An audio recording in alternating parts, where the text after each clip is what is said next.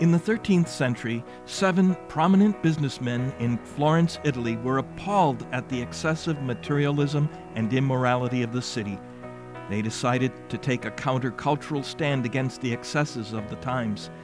After receiving a vision of the Blessed Virgin Mary who told them to leave the city, they left all behind and dedicated themselves to a life of poverty, prayer, and penance, calling themselves the servants of Mary.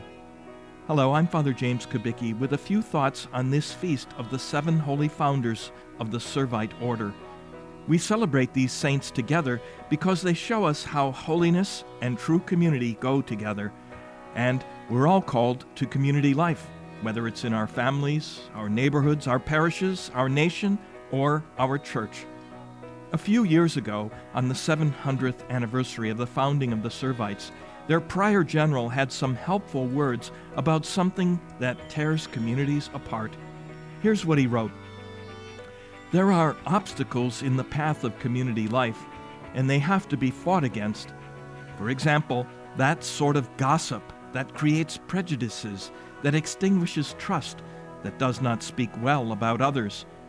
Before speaking or criticizing, we must ask ourselves about the basis, the usefulness and worth of our words. All murmuring, all harmful speech must be avoided. We have to insist on what unites us, on the work of our group, on our aims, on mutual trust.